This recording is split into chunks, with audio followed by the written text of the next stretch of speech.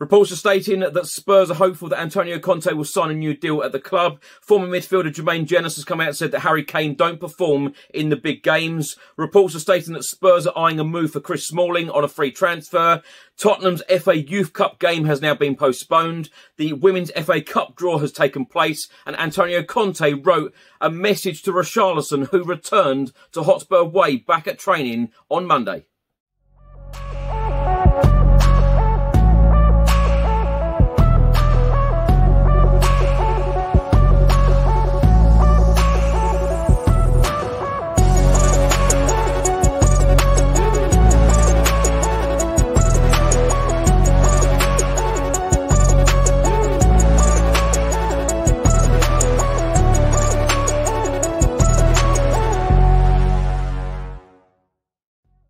Welcome back to the channel. Hope you're all keeping well. This is another edition of Tottenham News, where I'll be going through all of the latest Spurs news, rumours and reports. If you're watching this on YouTube, please do hit that subscribe button, like, share and comment below. And if you're listening to this on an audio platform, please do hit that follow button and leave a review if you can. On Monday, it was confirmed by Tottenham Hotspur Football Club, due to the weather conditions, our FA Youth Cup third round tie at home to Queen's Park Rangers, scheduled for Tuesday the 13th of December, has been postponed. The match will now be held on Tuesday the 20th of December, kick-off 7 p.m, and it will remain at the Lamek Stadium, the home of Stevenage Football Club. In addition, our youngsters have been drawn away to Manchester City in the quarter-finals of the Under-18 Premier League Cup. Stuart Lewis's side qualified for the knockout stages as winners of Group F with 7 points from a possible 9, and will now head to the City Academy Stadium in the last 8 on Saturday the 4th of February. Kick-off will be 11:30 a.m. On Monday evening, it was confirmed by the Tottenham Hotspur women that we have been drawn at home to London City Lionesses, or Portsmouth, for the 4th round of the Women's FA Cup. The tie is scheduled to take place on Sunday, the 29th of January at Brisbane Road, the home of Leyton Orient Football Club. Kick-off time to be confirmed. London City were due to host Portsmouth in the 3rd round on Sunday, but the match was postponed due to a frozen pitch. A report has just been published by the Evening Standard, and they are stating that Richarlison has returned to work at Tottenham following his early exit from the World Cup. The Brazil striker shared an image of his Spurs training kit on Monday evening as he returned to Hotspur Way with the Premier League restart on the horizon. Richarlison wrote, "We're back," on an Instagram post with a blue love heart emoji. Also posted by the 25-year-old was a handwritten message taped to one of the training ground's walls by Antonio Conte. Antonio Conte wrote the following: "We start to win, then we will see the way." It was then signed by the Italian coach. Back to the report from the Standard, it then goes on to say that Tottenham get their league campaign back underway on Boxing Day with a trip across the capital to Brentford as they look to push further up the table, currently sat 4th with a 3-point gap either side to Manchester City in 2nd and Manchester United in 5th. A report has just been published by HITC, and they are stating that Tottenham are reportedly considering a move to bring back Roma defender Chris Smalling back to the Premier League next summer when his contract ends in June, a player that Jose Mourinho said should have been in England's World Cup squad.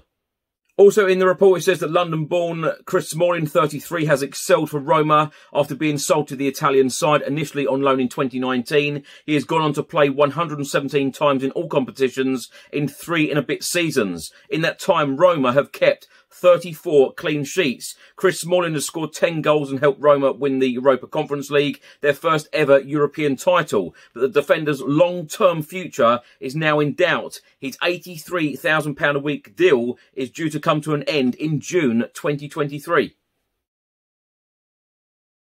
Back in October 2022, before the World Cup began, former Tottenham Hotspur midfielder, now TV pundit, Jenas, was talking about Harry Kane on the Rio Ferdinand's Vibe and 5 podcast. He said, "My biggest issue for Harry Kane, and he's going to be a god at Spurs whenever he decides to retire, he will go down as one of the greatest players in Premier League history."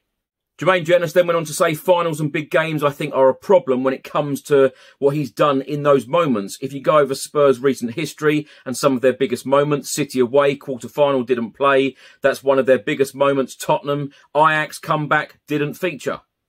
He was injured in all of those games and are historically some of the biggest moments in Tottenham's career. Getting into the Champions League final, performed well and scored goals. He wasn't anywhere to be seen. I'm not saying he shouldn't be in the team. I'm just saying in these big moments, when the final came, injured, didn't perform. 2 League Cup finals, not performed. Semi-finals, not performed.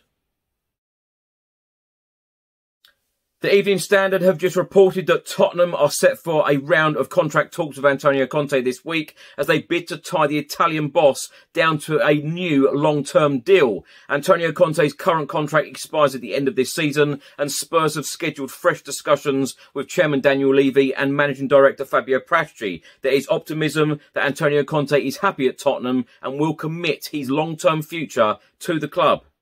But Antonio Conte is set to want assurances over plans for the January transfer window as he targets a top 4 finish and a deep run into the Champions League in the second half of the season.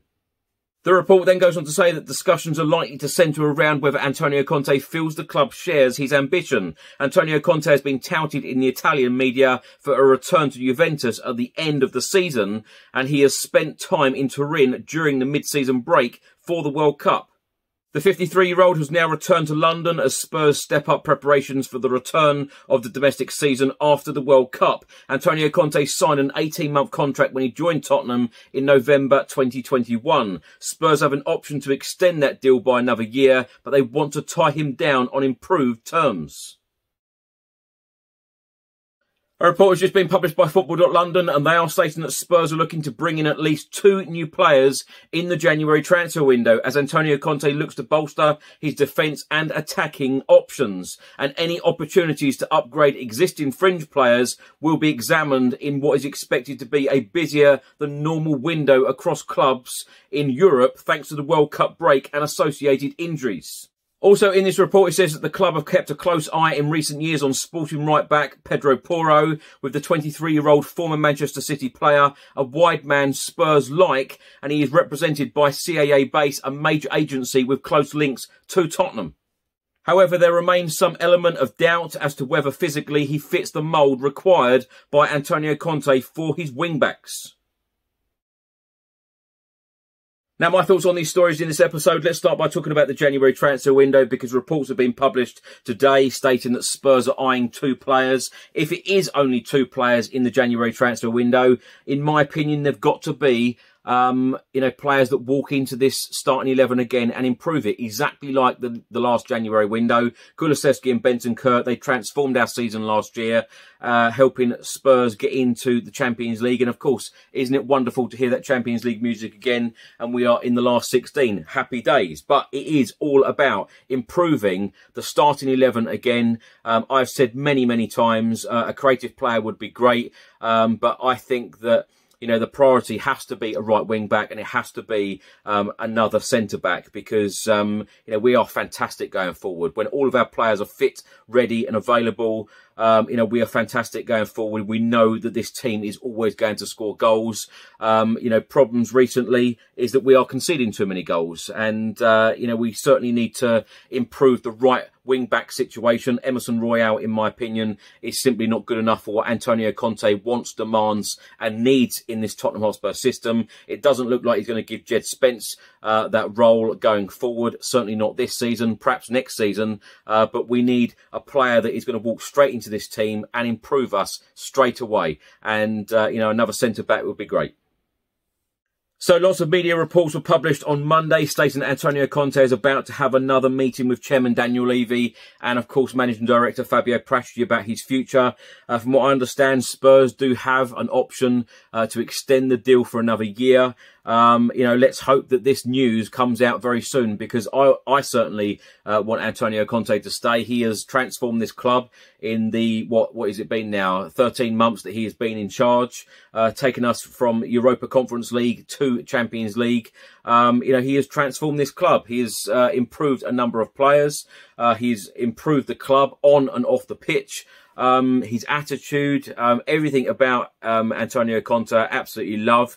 I just think there's so much more to come from him. And of course, we haven't won a trophy since 2008. And I just think that you cannot go from Mauricio Pochettino, Jose Mourinho, and then Antonio Conte and not win a trophy. So Antonio Conte has to deliver. I'm sure he will deliver if backed in the right way. All of us fans, you know, I think I speak for a lot of fans to say that, you know, we all want Antonio Conte backed, and we all want him, you know, to be given the tools that he desperately needs to make this club successful. And I think that if he gets the tools that he needs, he will make this club successful, because we've seen the transformation in the 13 months that he has been in charge. You know, exciting times ahead if Conte is backed in the right way. But this January transfer window for me is so important to back this manager.